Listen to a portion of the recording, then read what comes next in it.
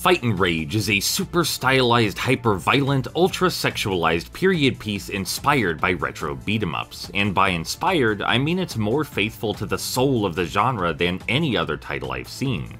It effortlessly evokes the ethereal, dreamy haze of 80s arcades, carrying the weight of its forebearers with full confidence, visually and mechanically. Fightin' Rage's fearsome gameplay consists of your usual done unusually well. You've got a basic attack, throws, jump attacks, a variety of alternate moves performed via directional input, and a special meter.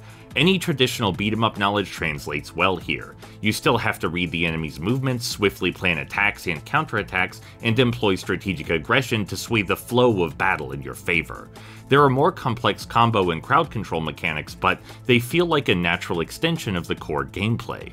All too often, modern beat-em-ups go straight for the throat with overblown character action combat, but Fightin' Rage manages an often elusive balance of simplicity and depth. Of course, the mechanics would be meaningless without a method to explore them, so there's a veritable menagerie of multifaceted mooks to test your skills upon. The enemy types in this game are distinctive, to say the least. They have strong visual personality bolstered by unique combat eccentricities. The ninja will more often evade your blows and turn your grapples back on you. Wolves will lean back and pounce forward. Pigs will throw their weight around to interrupt your movement. Flies will appropriately annoy you by playing the range game, and so on. Each foe teaches the player about the design through interactivity. This is highlighted most prominently in boss battles, which force you to contend directly with the meta mechanics and their utilities.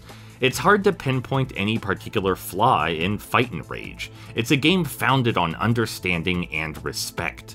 It respects and understands its inspirations, it respects and understands the player, and it demands respect and understanding.